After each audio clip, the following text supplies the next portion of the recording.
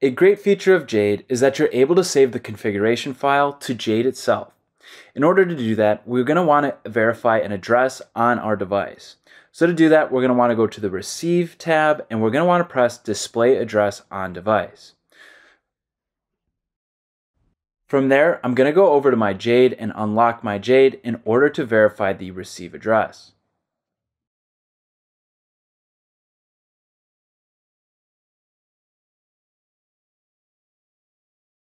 After we input the correct PIN, we're going to go back to our computer to see a new window pop up. It's simply asking if this is the correct Jade, and we're going to press yes. Once we do that, we're going to want to go back to our Jade to verify the receive address is the same on the computer as that is on the Jade. Now that I'm back on my Jade, we see a new window pop up, and this is asking us to register the Multisig wallet to our Jade.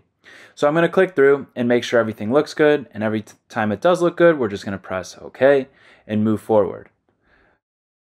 Because everything looks alright, I'm going to press Register Multisig. From there, the Jade is going to give me a receive address, and I'm going to verify that matches what's on my computer.